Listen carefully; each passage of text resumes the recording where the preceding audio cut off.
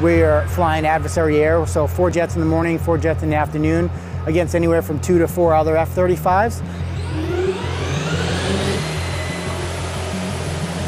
Really, it's very expensive to fly airplanes. So the ones that we bought and that we use every single day to train our people with, we'd like to use those as blue air, good guys, as much as possible.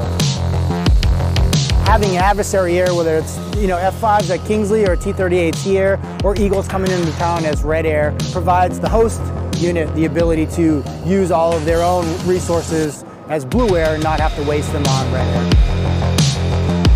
It's a great opportunity for us to come down here and interact with their instructor pilots and talk with them about how they're training their students and maybe some things we can bring back to Kingsley.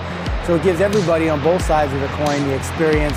So when they go do fight, they understand the differences between their capabilities and the other jet's capabilities as